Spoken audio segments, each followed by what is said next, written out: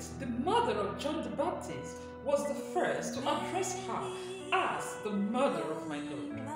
The first Christians called her Mary, Mother of God, without hesitation because of the scriptural precedent, and it seems logical that if Jesus is God and Mary is the mother of Jesus, then that makes Mary the mother of God. The queenship of Mary was the first dogma that portrayed Mary as the mother of God.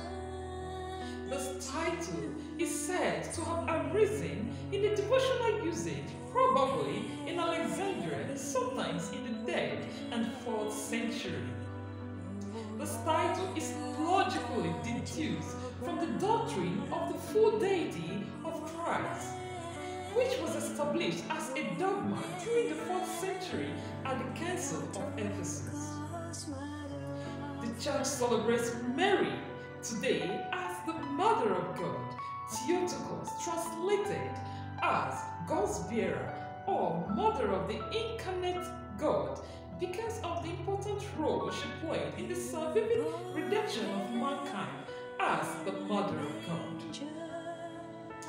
Though the Church celebrates Mary as Mother of God, yet at the heart of today's feast is the divine revelation of the apostatic union of the person of Christ, fully divine and fully human, in the mystery of the Incarnation.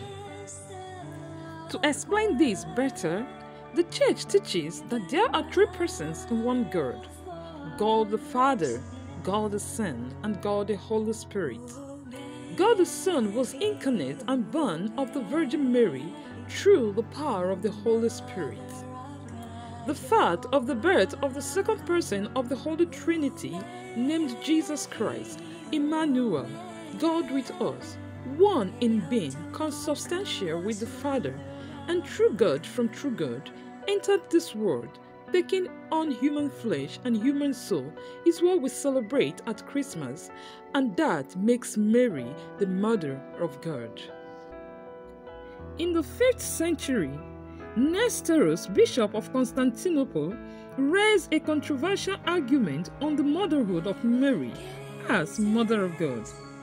He rather said that Mary should be addressed as Mother of Jesus, and not Mother of God, for divinity cannot be born of human. And if Mary is called Mother of God, then she is the originator of God. So, at the heart of these objections was the objection to the unity of Christ's 2 natures.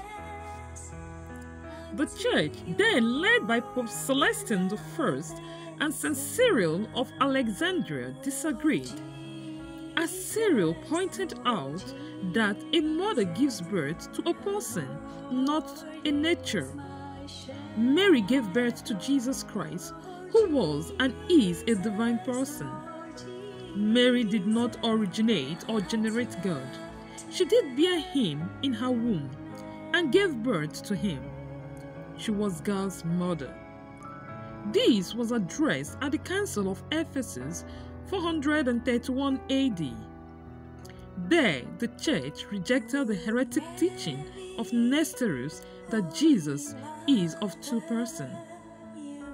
The Church declares that Jesus is one divine person with 2 natures: his mother's human nature and his father's divine nature.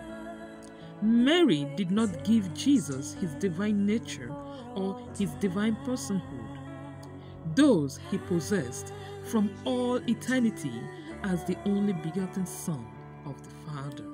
Church further explained that though in his person are united both a human nature and a divine nature, yet these natures of his are not fused.